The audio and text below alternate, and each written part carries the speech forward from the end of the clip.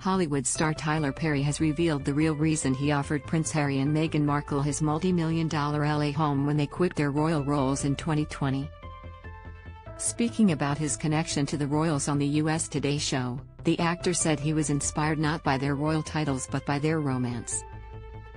"What I know about the two of them, and I wish the world knew, how much these two people love each other," he said. "They found each other, out of all these odds against them finding each other, they found each other." Harry and Meghan met in 2016 after being set up on a blind date and fell in love quickly, announcing their engagement in 2017. "The love they have is really, really moving and I wanted to do anything I could to support them," Perry added. "If I don't have that, what she and Harry have, I don't want it. That's really amazing." It was his awe of their love that inspired him to offer up his 8-bedroom Tuscan-style villa, which was worth more than $4 million back in 2004 when he bought it. Watch Archie's first birthday video filmed at Tyler Perry's U.S. home. That was where the couple resided with their son Archie before purchasing their own home in Montecito, Santa Barbara. "We did everything we could to get this house," Meghan told The Cut of the property. "Because you walk in and go. Joy. And exhale. And calm. It's healing.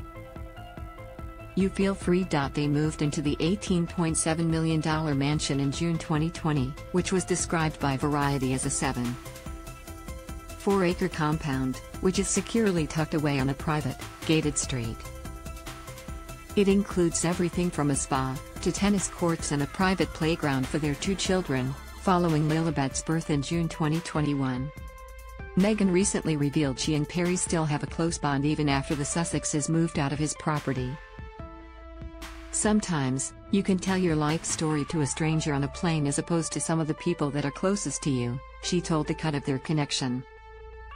The Duke and Duchess of Sussex have made several influential friends since moving to the US, including the likes of Oprah Winfrey and Mariah Carey. Meghan was already close with major US stars like tennis legend Serena Williams before she married into the royal family, while Harry has many high-powered connections of his own.